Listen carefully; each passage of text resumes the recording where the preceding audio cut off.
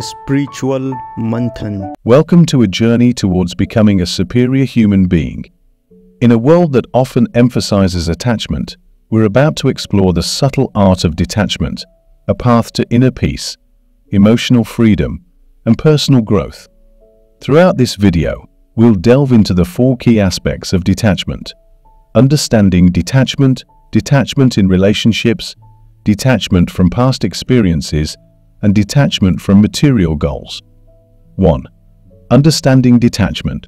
In the hustle and bustle of our daily lives, it's easy to become entangled in the web of attachments. We chase after love, success, and material possessions, believing that they hold the keys to our happiness.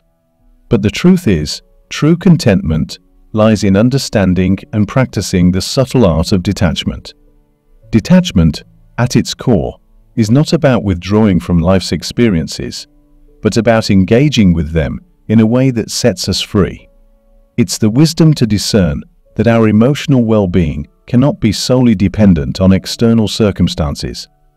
Instead, it's the ability to find inner peace, even when the world around us is in chaos. Imagine life as a grand tapestry, woven with threads of joy and sorrow, success and failure. Detachment is the needle that allows us to step back and admire the beauty of the entire tapestry, rather than fixating on individual threads. It's the realization that happiness is not a destination, but a state of being that we can choose to embrace, regardless of the external circumstances. Detachment is the wisdom that emerges when we pull back the emotional veil that often clouds our judgment. This veil is woven from our desires, fears, and insecurities, distorting our perception of reality. When we are overly attached to something, a person, a goal, an outcome, our vision becomes skewed. We may refuse to acknowledge warning signs when things are veering off course, or overlook the flaws in our meticulously laid plans. In essence, attachment can make us resistant to the glaringly obvious truth. We may believe that we have the power to control every aspect of our lives, but in reality, life is riddled with uncertainties and unpredictable factors.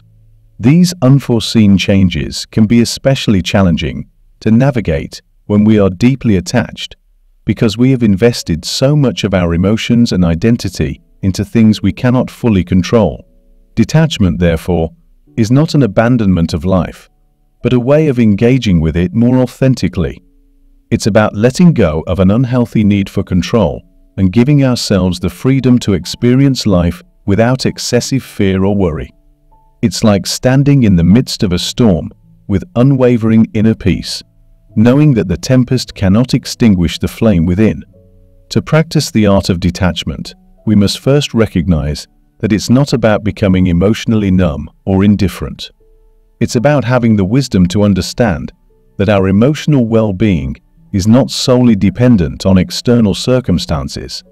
We can experience joy, love, and passion without being enslaved by them.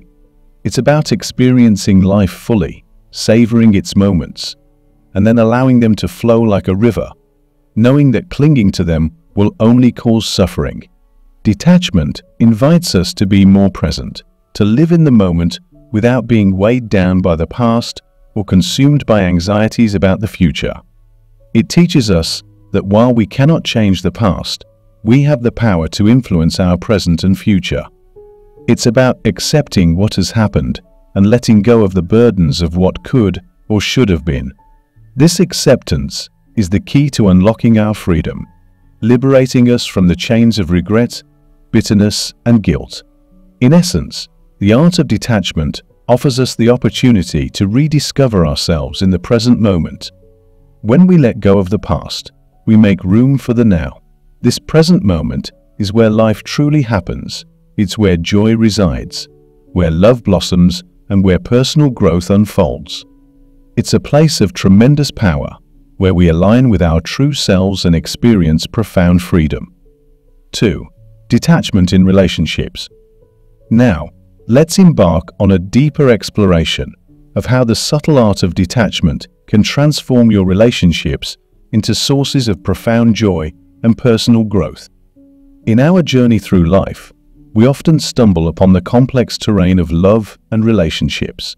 We're raised with the notion that love means holding on to someone tightly, fixing their problems, and making their lives better in every conceivable way. We mistakenly believe that true love demands us to become entwined with another person, to lose ourselves in the process. This, however, is not love, it's dependency. True love, in its purest form, is a magnificent dance between attachment and detachment, a harmonious balance that allows two souls to meet without overshadowing one another. But why should we embrace detachment in our relationships? 1. Liberation from taking things personally. The first invaluable lesson of detachment is the liberation from taking everything personally. Often, we react intensely to the actions and behaviors of our loved ones, allowing their choices to shape our own emotional state. We might feel hurt or elation depending on their actions, as if our well-being is a mere puppet in their hands. However, by embracing detachment, we understand that we cannot control the actions of others. We can only control our reactions. Detachment teaches us that the actions of our loved ones are a reflection of their inner world, their thoughts, emotions, and experiences. When we stop taking their actions personally, we free ourselves from the emotional roller coaster that their behaviors might otherwise trigger. We gain the wisdom to understand that their choices are not a statement about us. This newfound emotional equilibrium allows us to respond with empathy and compassion, rather than reacting with anger or despair. 2. Preservation of self-worth. The second gift of detachment is the preservation of our self-worth. In relationships, it's easy to fall into the trap of seeking constant validation from our partners. We may begin to believe that our opinions, feelings, and dreams are less important than theirs. This can lead to a gradual erosion of our self-esteem and identity. However, detachment reminds us that our self-worth is not contingent upon external validation. We realize that our opinions, feelings, and dreams are just as valid as those of our partners. We begin to embrace our individuality and understand that we are complete and worthy beings on our own. This self-assuredness allows us to contribute to the relationship as equals, enhancing its depth and authenticity. 3. Embracing true love through acceptance. Lastly, detachment leads us to the profound realization that true love is rooted in acceptance, not control. It's the ability to cherish someone for who they are, rather than trying to mold them into our ideal image. In a healthy relationship, love is not about changing our partners to fit our desires, but about celebrating their uniqueness and individuality. When we embrace detachment, we honor the autonomy and freedom of our loved ones. We allow them to shine as their authentic selves. In this dance of love, both partners retain their individuality while coming together to create a beautiful, harmonious connection. It's a love that respects boundaries and encourages personal growth. Detachment teaches us that we cannot control or change another person, nor should we attempt to. Instead, we offer our support, understanding, and love, nurturing an environment where both individuals can thrive independently. 3. Detachment from past experiences. Our past experiences often shape who we are today. They are the chapters of our personal history, filled with moments of joy, sorrow, triumph, and defeat. Yet, for many of us, these past experiences can also become chains that bind us, preventing us from fully embracing the present and experiencing the freedom that comes with detachment. Picture your past as a vast library, with each book representing a significant event or memory. Some of these books are filled with heartwarming stories, while others are marked by pain and regret. As we navigate the labyrinth of our memories, we often find ourselves lingering in the darker corners of this library, fixating on the pages that recount our mistakes, heartbreaks, and missed opportunities. But why should you consider detaching from your past experiences? The answer lies in the profound impact it can have on your present and future. Detachment from the past is not about denying or dismissing your history. It's about facing your emotions head-on, acknowledging their existence, and ultimately letting them go. It's akin to cleaning out that cluttered library, sorting through the books, and deciding which ones to keep and which ones to release. One of the most significant burdens that detachment from the past lifts is the weight of regret. Regret is a heavy anchor that prevents you from sailing freely into the future. It's the voice that constantly reminds you of missed opportunities, wrong choices, and the road not taken. When you detach from the past, you release this anchor, allowing your ship to set sail unburdened by the regrets of yesterday. Bitterness is another emotion that can cloud your present if you cling too tightly to past grievances. Holding on to grudges and nursing old wounds can poison your current relationships and experiences.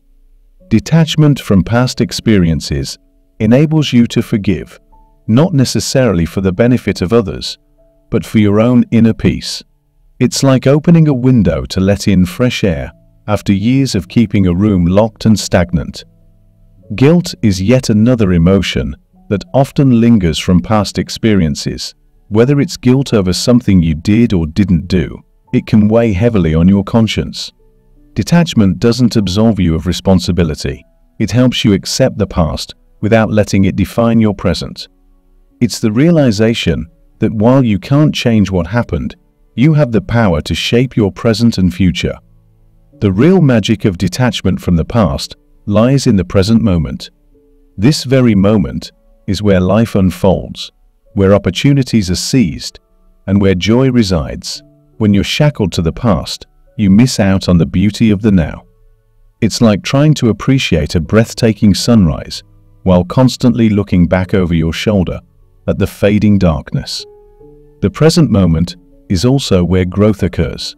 It's a fertile ground for self-discovery, learning, and personal evolution.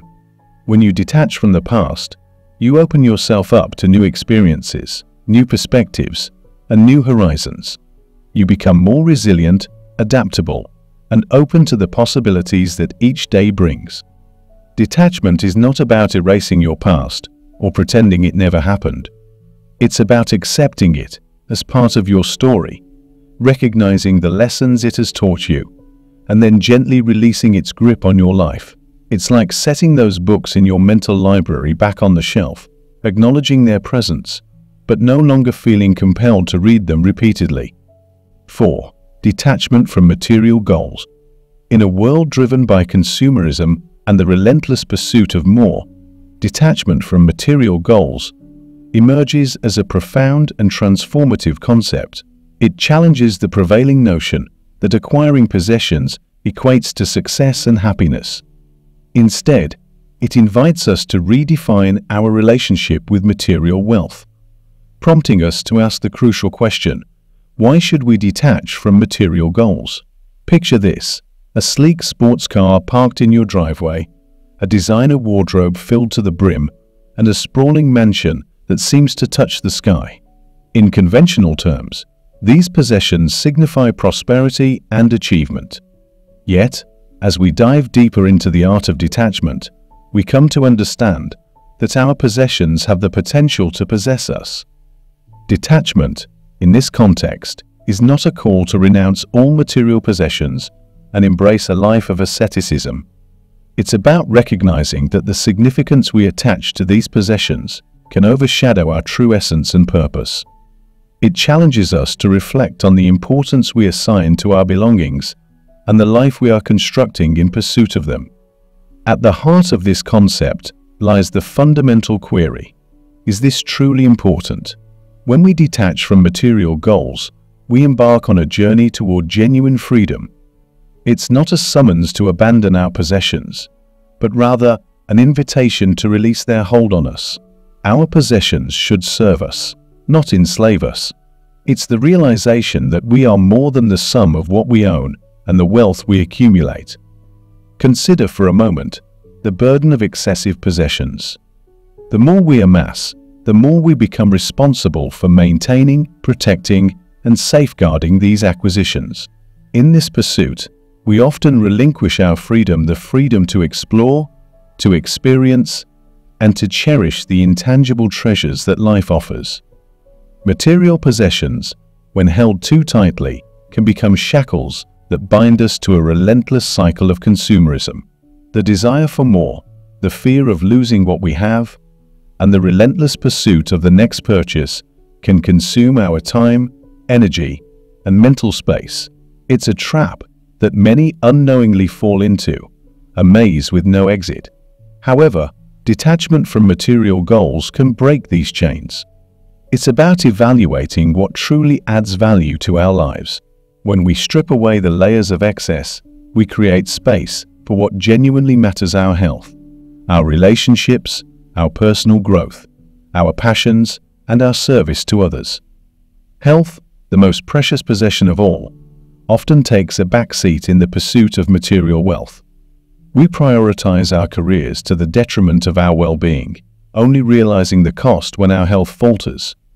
Detaching from material goals encourages us to reevaluate our priorities, placing health at the forefront of our endeavors. Love, both the love we give and receive, is a treasure that surpasses any material wealth. Detachment urges us to invest in nurturing our relationships rather than focusing solely on acquiring possessions. In the end, it's the love we share that defines the richness of our lives. Personal growth becomes possible when we relinquish the superficial desires for material gain.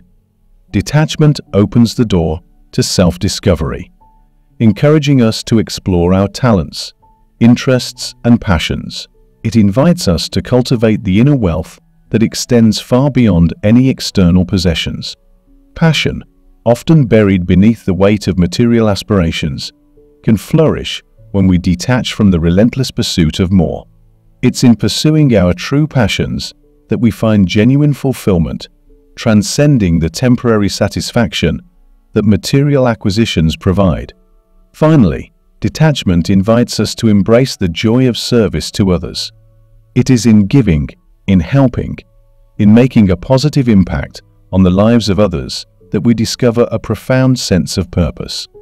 Material possessions may bring fleeting happiness, but the act of service brings enduring fulfillment.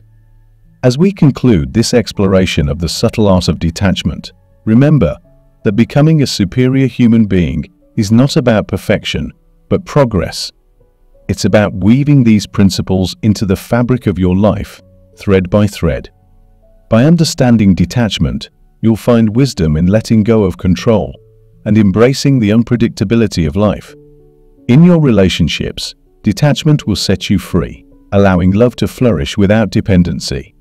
Detachment from the past will unshackle your present, enabling you to live authentically and with boundless joy. And when you detach from material goals, you'll discover that true wealth lies in the experiences and connections you cultivate.